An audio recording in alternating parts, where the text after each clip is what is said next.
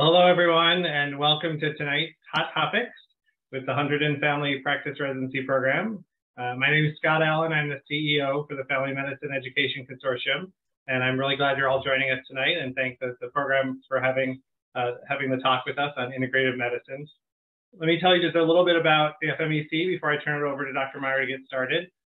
We are a regional coalition of 14 states and the District of Columbia. And in that area, there are about 60 medical schools, departments of family medicine, and about 190 family medicine residency programs. Our biggest activity, as you may know, is our annual meeting, which happens each fall. It's actually next week. So we're a little busy, but we're excited. We have about 800 people coming, including over 300 medical students who can learn about family medicine and meet the residency training program. We also have a series of awards we give out every year. We do learning collaboratives on topics such as integrative health, but also on things like low birth weight, on hereditary cancers in women. We're just about to start that one up. So we're trying to do more outside the annual meeting and lots of ways you can get involved. Our goals really are threefold. We like to promote family medicine and primary care to medical students by bringing them to the meeting and helping them learn more about family medicine. We like to support residents as they're in training to give them presentation opportunities, but also to help them transition into careers by learning about practice options and things like load management. And we like to help strengthen family medicine residency training programs by getting them together, helping them learn from each other, giving them presentation opportunities, and sharing shared learning experiences. So with that, I am going to stop sharing my screen and turn it over to Dr. Meyer to talk about tonight's topic. Thank you, Scott. Hello, everybody. Nice to see such a nice group. I'm Monica Meyer. I am one of the family practice faculty at the Hunterdon Family Practice Residency Program. Thank you all for taking precious hour out of your free time this evening to join.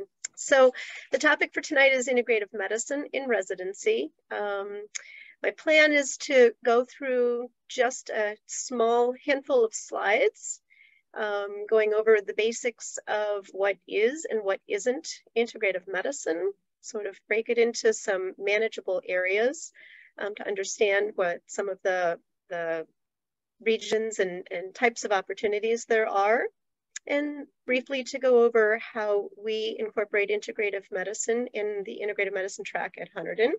And in large part, I'd really like to give you an opportunity to ask questions or share experiences to make this the most for you. So let me see if I can share my screen here. We'll get started.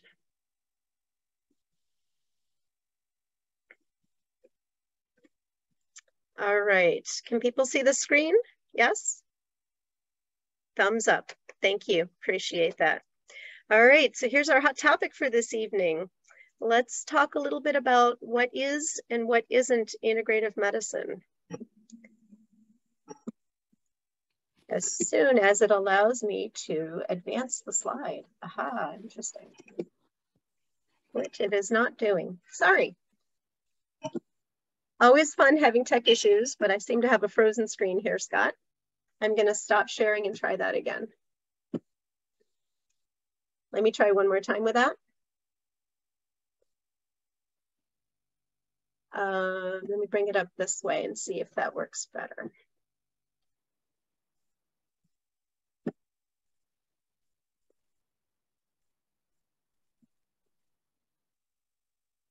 It doesn't seem to be working any better. Would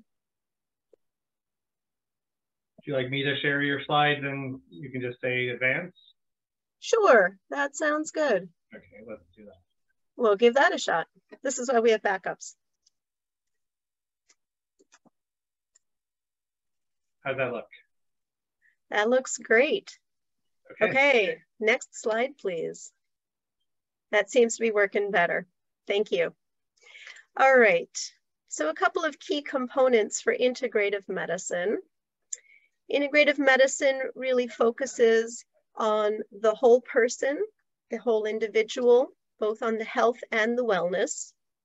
It specifically is not disease-oriented approach. It is a health-oriented and wellness approach.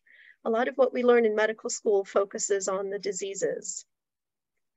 It is what's called a holistic approach. So we've all heard about the biopsychosocial model, but we also need to consider the cultural, the spiritual, and the whole context of the community that the person is living in. So incorporating some of those social determinants of health. It very much involves your relationship as the provider with your patient and how therapeutic this relationship is. It really is part of their health, their well-being, and their healing. So what you bring to the encounters makes a big difference. It is informed by all available evidence, and it uses all therapeutic options. So that means what we learn as far as conventional medicine, that's considered that which we all learn in medical school, and also complementary therapies. And we'll go through some of the lists of complementary therapies in a moment. There's a whole nother area which is important. Next slide, please. And that's the concept of self-care, which has gotten a lot of playtime recently. You can't give what you don't have. So we've realized that when providers are depleted, they have no resources. And as I was just saying, it's very important what you bring to the patient interaction, because your interaction with them is part of the healing process. So if you bring being frazzled and being distracted, you are not contributing to the healing process. And think of healing more in a bigger holistic term. It doesn't always mean curing. There's a very big distinction there. So most residency programs at this point, as mandated by the ACGME, which accredits all of residency programs, requires that everybody has a wellness program. But we can break the wellness into a few intrinsic and extrinsic factors. So there's the support that each institution provides. For example, that's duty hour limits, one example.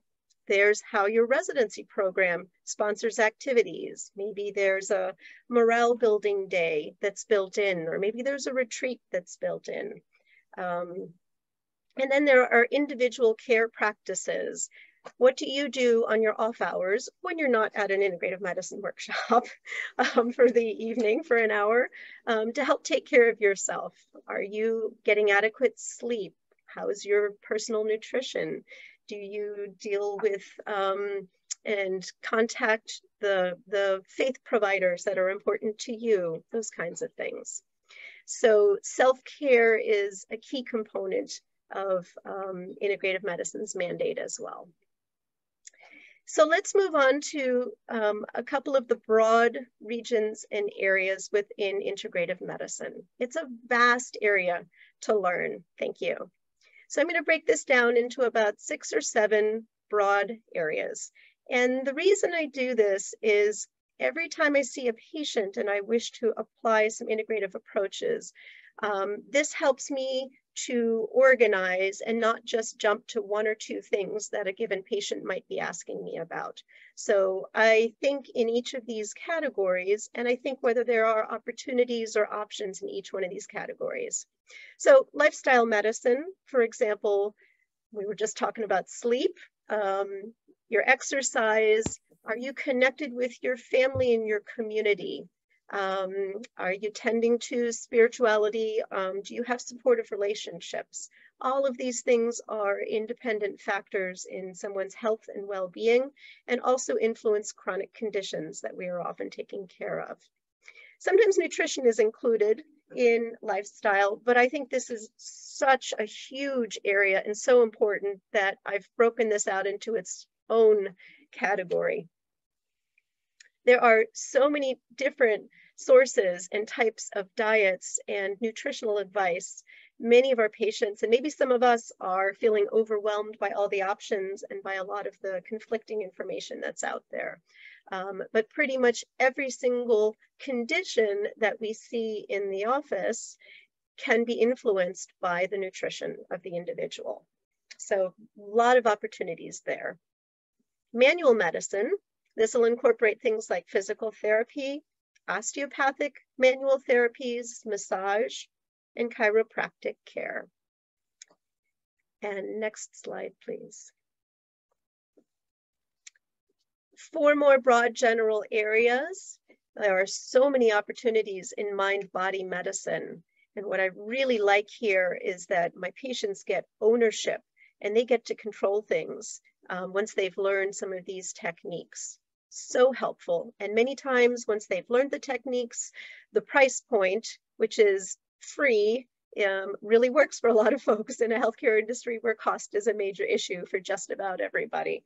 So this might include things like different types of breathing techniques, mindfulness-based stress reduction, guided imagery, clinical hypnosis, various forms of meditation, Tai Chi and Qigong. A lot of opportunity here and much to learn, very versatile.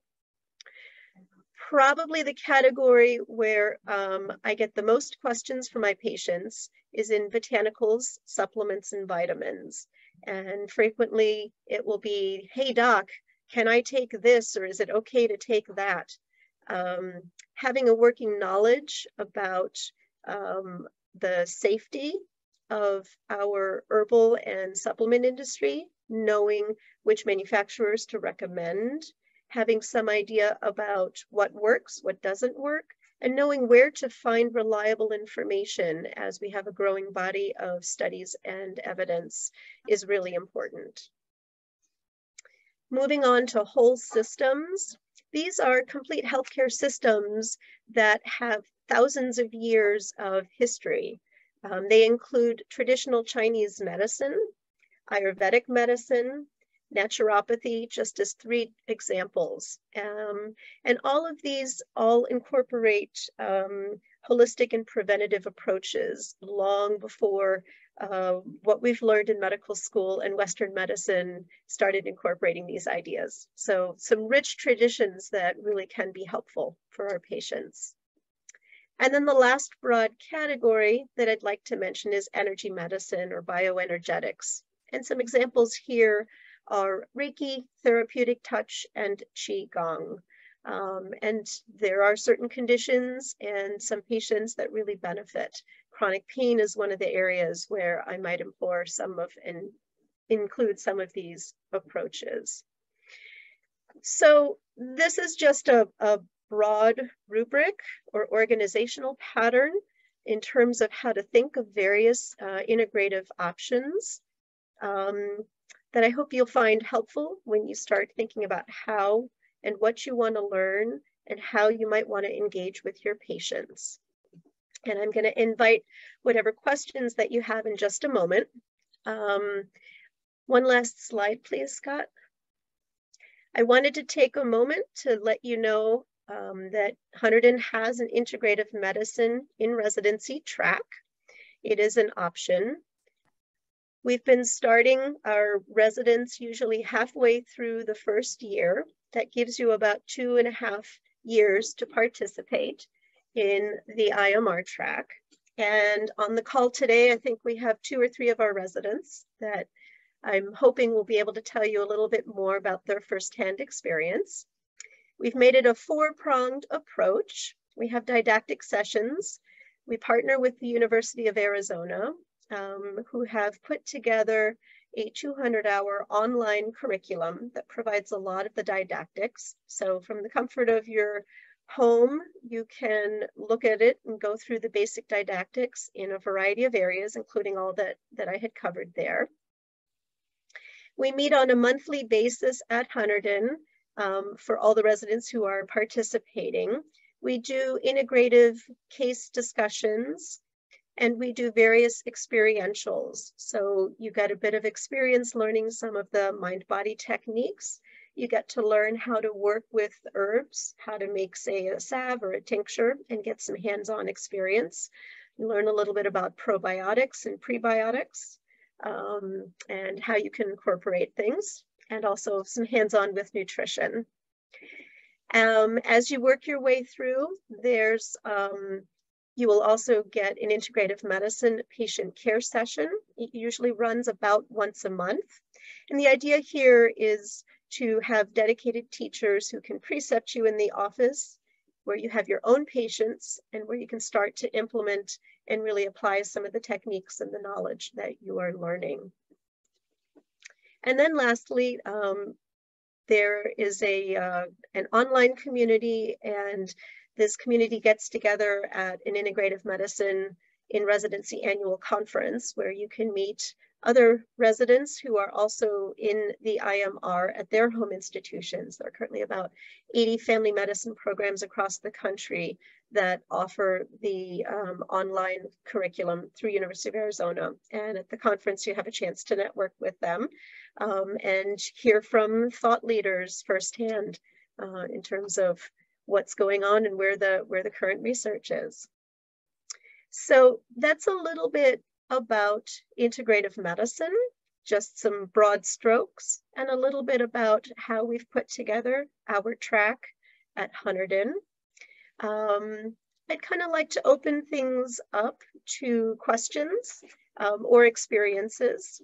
And as I said, we have several of our residents from Hunterdon on the call, so I invite you all to chime in and to answer about experiences. So if you wouldn't mind, if you have a question, please introduce yourself and where you're from, and let me open things up at this point. Thanks, Scott.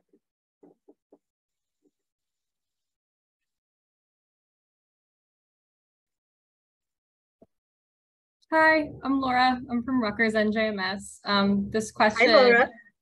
Hi. This question is both for Dr. Meyer and the residents. Could you just give some examples of integrative medicine techniques that you've used with patients for anxiety or other kinds of complaints? I'm gonna throw that open. Let's see, we've got Antoinette and Disha and Sarah, who are from Hunterdon. Any of the three of you want to answer? Hi, it's Sarah. So I'm one of our third years. Yeah, so one of the things I tend to frequently use is square breathing. It's easy to teach in the office. And then things like gratitude journaling. And then in terms of supplements, I mean, it kind of depends on the person, but different things like ashwagandha, like saffron, lemon balm, things like that. And I just kind of fine tune it based on the patient and their lifestyle. Also, if it's more like an anxiety or a depression type, like one more so than the other, like just medications that they may be on, things like that. I tend to use those kind of like those most frequently, I think. I don't know if Disha or Antoinette, you guys have anything additional. Sarah, whatever you mentioned first, you were your connection wasn't great. Can you say what you had mentioned first? The rest came through well. Square breathing. That I teach the patients square breathing, and I mean I've even used it overnight with patients that I get calls about that are anxious, difficulty sleeping because of that, or like they feel short of breath because they're anxious and having a hard time sleeping. I mean, I do square breathing with them at like 3 in the morning, and then they feel so much better. But I feel like it's a quick, easy technique that I can teach in the office and that they can use like on a day-to-day. That it's just really helpful. So I tend to use that quite frequently. Very nice. Disha and Antoinette? Yes, definitely some of the things that Sarah mentioned I've also used. You know, in terms of supplements, I've used things like rhodiola or red yeast rice.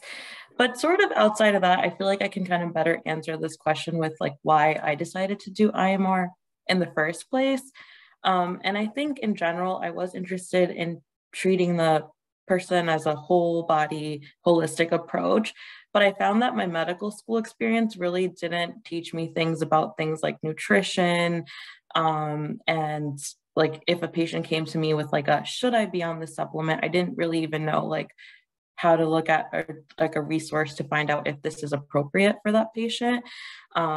So I think for me, like even outside of like my dedicated IMR experience, I found that when I've talked to patients about like diet and exercise, this curriculum has been really helpful in general.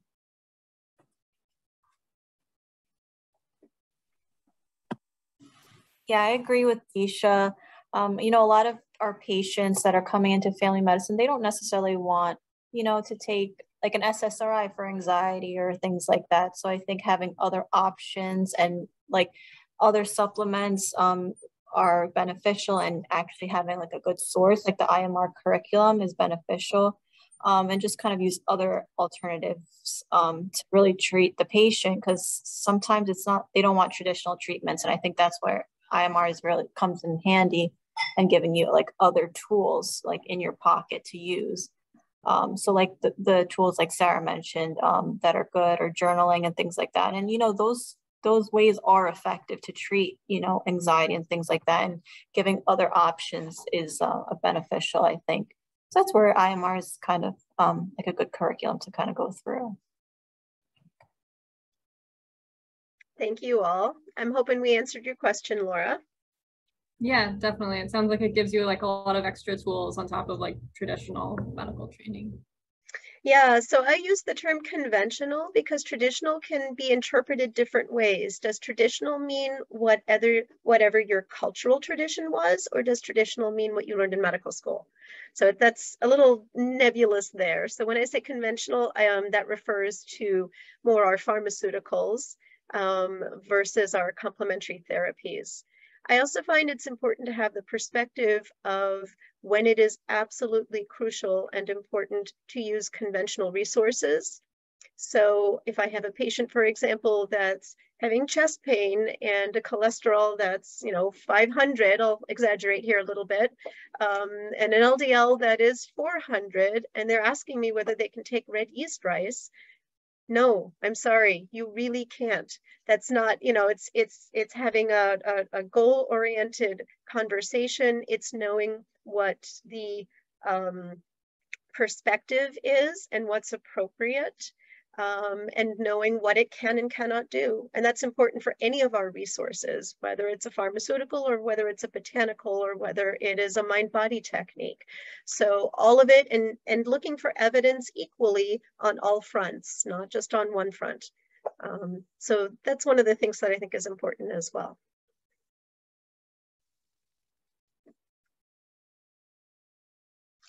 Other questions?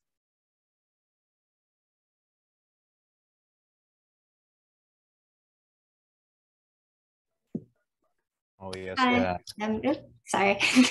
Oh, go ahead. So how about Samantha, and then I see Raphael, 1 then 2. Yeah. Okay. Hi, I'm Sam from PCOM. I met some of you last month. Yes. At Hunterdon. I have a specific question about like resources. So I know you guys mentioned that you, like once you're in the integrative medicine track, you have access to some of these online databases and stuff, but are there any more widely available resources for finding out which supplements are like proven to be more efficacious, or like which things shouldn't mix with other things, and if there's any research going on with that? Great question. Hunterdon team, anybody want to answer this?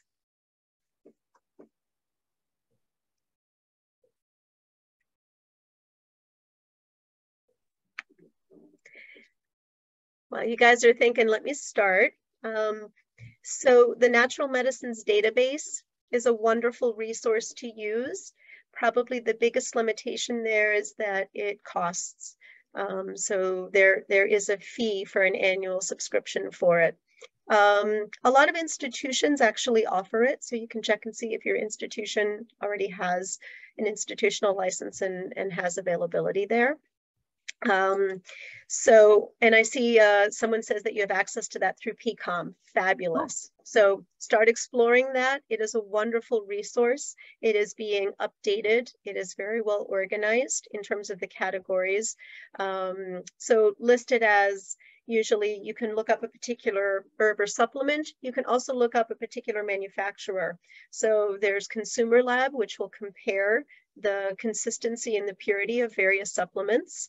And the Natural Medicines Database will give you some idea whether things are likely to be effective, unlikely to be effective, unclear whether it's effective, can't say because of lack of evidence, but put it into the same consistent organization patterns so you can compare from one thing to the next. So that's one thing which I like to use.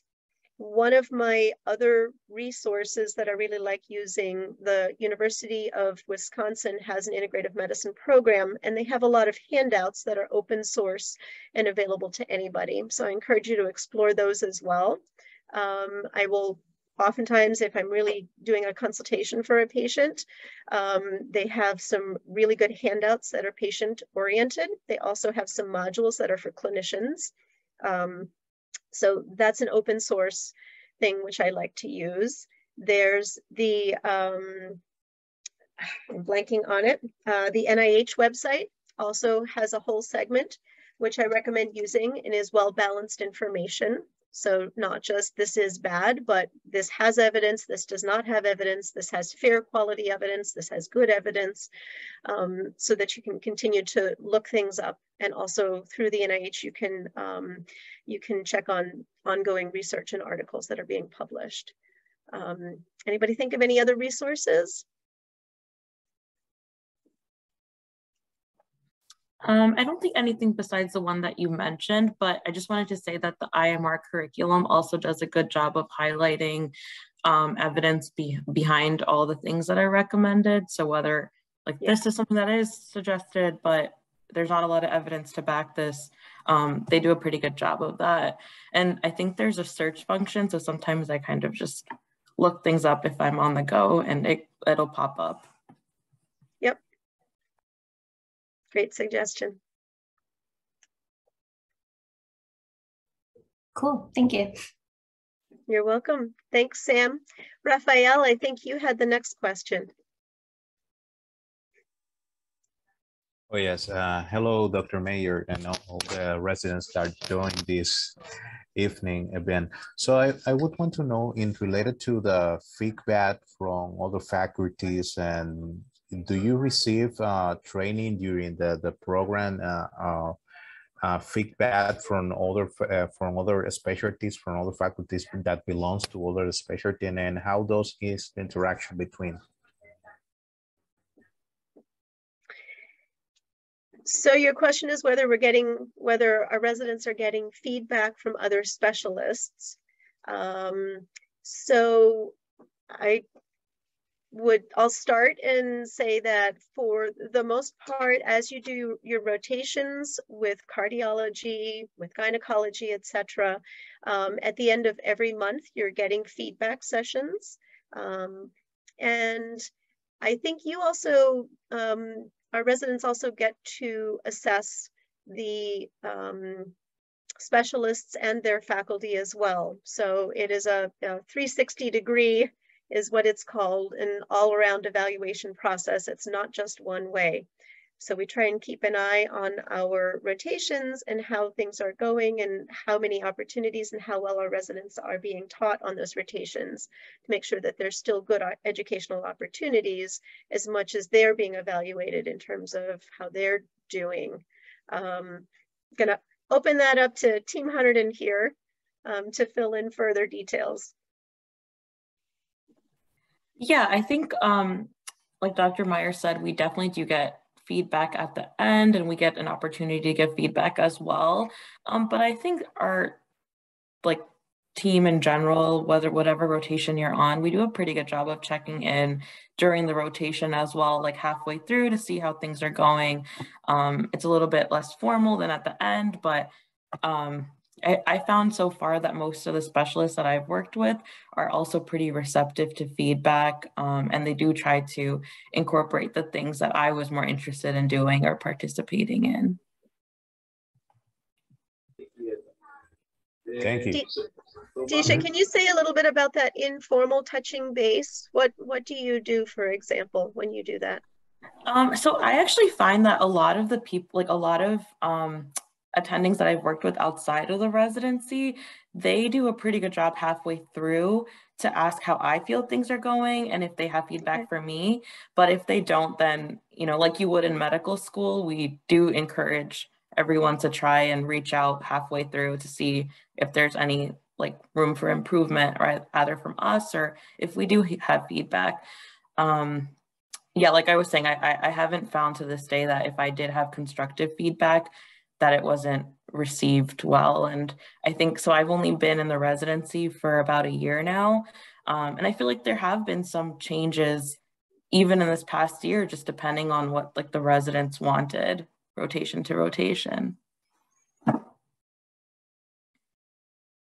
And that's true for like our faculty rotate, like our core rotations, as well as our more elective or other rotations. Does that answer your question? Yes, thank you. Yeah, of course. Anything you want to add, Antoinette? Yeah, I think, you know, the specialists are very, what's the word? Like, do like teaching us. I think so. They are, you know, we have open communication with them, with like the cardiologists and neurologists, everybody. They are willing to teach. So I think when you know, they really do give you feedback, or they ask like, how can they do better, or they'll, you know, and then it's open for you to tell them what you kind of want to get out of the rotation too. So I think we do have open communication with a lot of the faculty and staff at Hunterdon. And yeah, like, I think we have a lot of opportunities to really get feedback from them also. So sorry, I'm a little distracted. But yeah, it's very open. I think we have like a very close family like feel. And you don't have to, even with specialists, I know you brought that up. So, you know, some specialists you feel like you can't really talk to or reach out to. It's not really like that in our hospital, like all the way up to like, you know, the surgeons and everything like that. You know, they are very receptive to us. They know that we're the only residents there. So they really do enjoy teaching us, and they give us feedback. And I think it's very beneficial for our education. Awesome, thank you. There was a vote of confidence there from your daughter, Antoinette.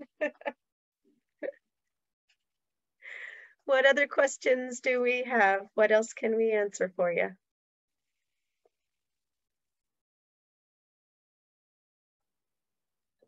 Does Hunterdon have any partnerships with like alternative healers, like acupuncturists or chiropractors that you would often refer people to, or is it just more people in the community that you know that you would refer patients to? So largely it is partners in the community. We were actually just reviewing this at our session today. We keep a running list, a resource list of community partners. So for example, if you wanted to use an integrative nutritionist or a nutritionist in our community, we've got 3 or 4 people that you can send folks to, and you can provide the website and the phone number and the name and your patient plan that you're giving to your patient.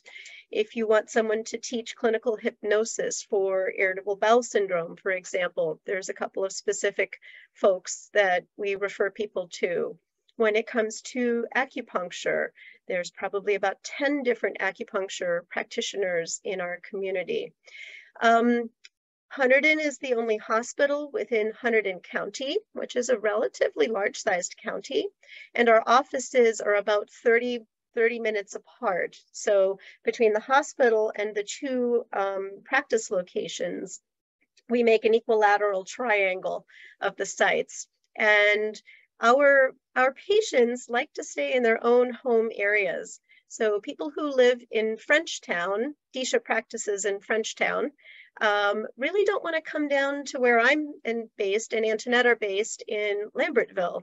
And our folks in Lambertville don't want to travel half an hour up to Frenchtown. So we actually have to have a whole list of providers that'll work in both of these local communities to get folks to. So we've been brainstorming and putting those together. It's about a 3 or 4 page document at this point. And we also have collated online resources, since a lot of folks during COVID were not going anywhere and we're staying home. So we have lists of providers who will work virtually. We have lists of good links of videos that you can use, say, for guided imagery or mind body, or free cell phone apps that are vetted and validated, I would say, because can certainly steer people to the wrong things on the internet just as well. But yeah, we keep active resource lists.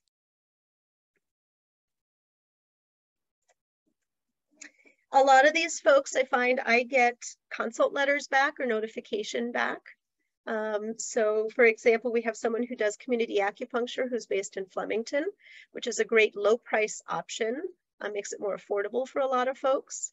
I will get information back from them when I refer a patient there, which is the same I would expect if I sent a patient to a urologist or if I sent a patient to the orthopedist. And then we've created some shortcuts and some save and loads within our electronic healthcare record to make documentation not as burdensome and quicker and easier as well. So a lot of institutional and structural support to make it easier to incorporate complementary therapists and techniques. So just all of those little things that get added on that make it a difference, whether it is feasible to actually practice like this. Yeah, thank you. You're welcome. Other questions?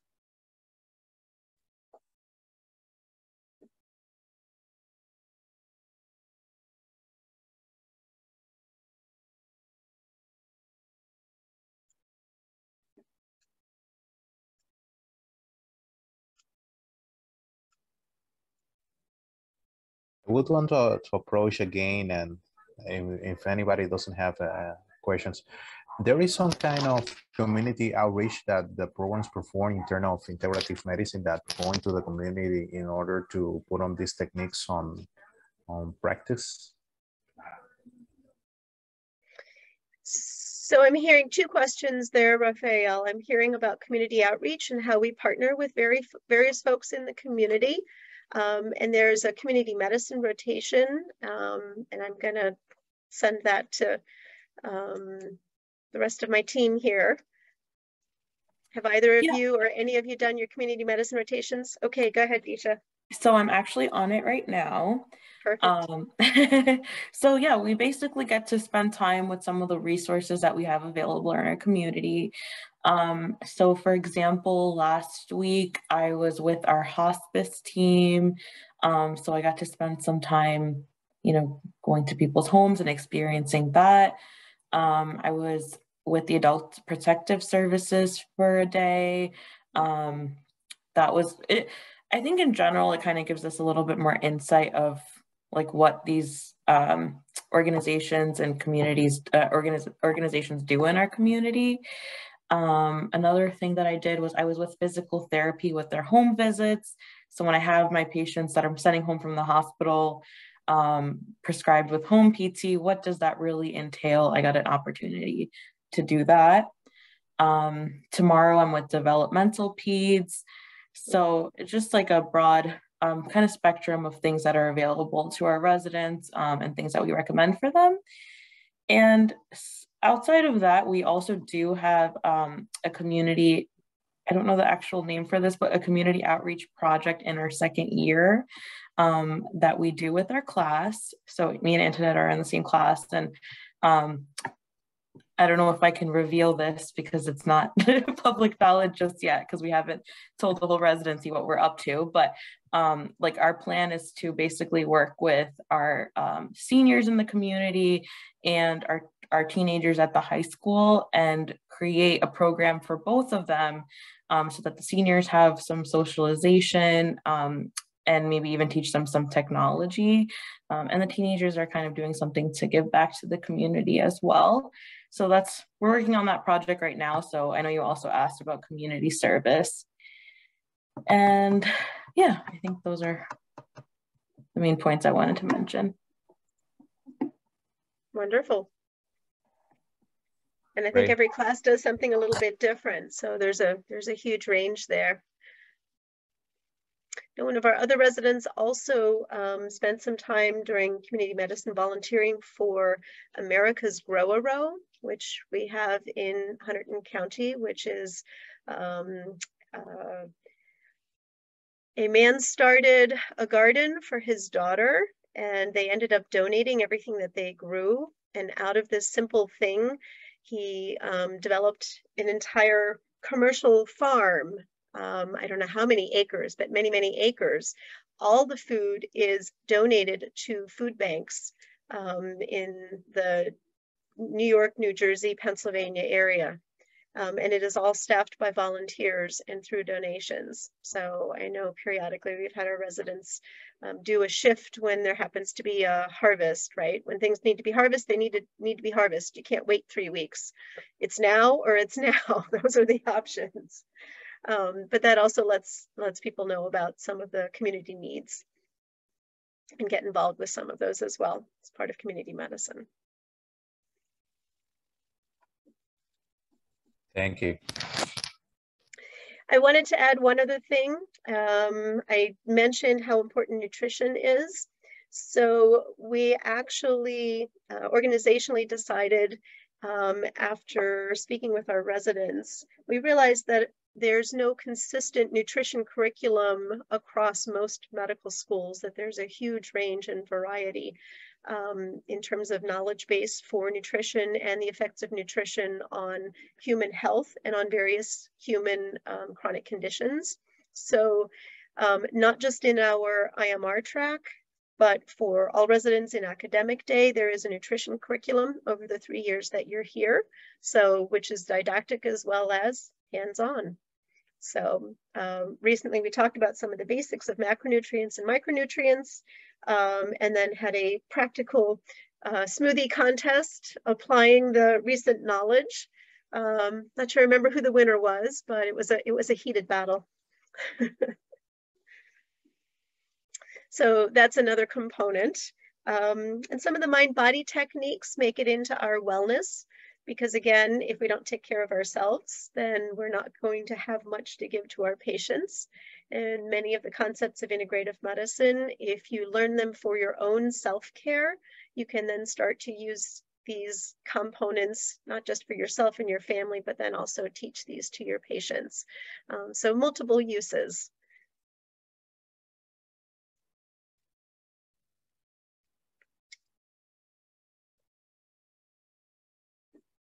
So there's a question about how OMT is incorporated into the curriculum that I think I'm seeing coming up. Let me pull that up here. Well, OMT might not be what we traditionally think of as integrative medicine. I think it can certainly be. Harrison, I would completely agree with you. So we are duly certified for osteopaths and for allopaths, and there is during the academic day a fully integrated osteopathic training sessions, and we have sports medicine clinic at both of our offices, and all residents, whether they are MD or DO, rotate through our sports medicine clinics just as well. So in addition to OMT techniques that are being taught, there's also things like joint injections, and you also have the opportunity to attend various football games where we are team physicians and to practice hands-on. I'm going to throw this up to the Hunterdon team if you want to add anything about your own experiences here. Sure. I went to an osteopathic school, so, and I'm interested in continuing osteopathic medicine, you know, in my career. So we do have a lot of opportunity to integrate that in our clinics or even with education. You know, we are inclusive, so we do teach our MD counterparts osteopathic treatments, and they actually learn them, and they could do them in the office too. So everybody from kind of all levels of knowledge of osteopathic medicine is able to kind of improve their skills at our program. I guess we do integrate osteopathic medicine into a lot of our sessions in education. So, you know, it's just always encouraged as kind of a baseline, even for like our DO students. Even if you're doing a presentation or a noon conference about, you know, I don't know, anything like pyelonephritis, like it's nice to incorporate either osteopathic principles or any potential treatments in your presentation, because there's a lot of ways to integrate osteopathic medicine in general. to you know, just our conventional medicine all the time. So I think there is a lot of opportunity to integrate that, even in the IMR curriculum. Also, I think there is a section for osteopathic medicine. I haven't gotten to that part yet, but they, you know, it is incorporated into the program also. So I think, yeah, there's a lot of ties to osteopathic medicine if that's what you're interested in. Absolutely. Thank you, Antoinette. So I'm an MD. I've been learning from my osteopathic colleagues, and that's attendings and residents alike. We all have things to teach one another, and absolutely have started integrating some osteopathic techniques for my upper respiratory infection patients, for my headache patients, as I get comfortable with my skills. So very definitely. Thanks for that question, Harrison. Anything you wanted to add, Disha? Just that I've also enjoyed learning it. I am an allopath, like I went to an allopathic school, but like Antoinette was saying, I do have an equal opportunity to learn it in residency. So I'm looking forward to incorporating it into my practice. Likewise. Sort of think about all the different techniques as having more tools in my toolbox. I can't use the same tool for every single patient.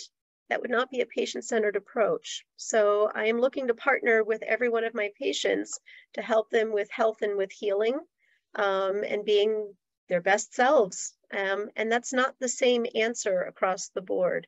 So there's a lot more nuance, and the more tools I have to work with each patient, the more likely we are to be effective together. That's sort of the way I look at it. Any other questions that we can answer for you all this evening? Well, it sounds like we've covered the burning questions for tonight. Scott, I think you have our contact information, right? Our emails? Yeah.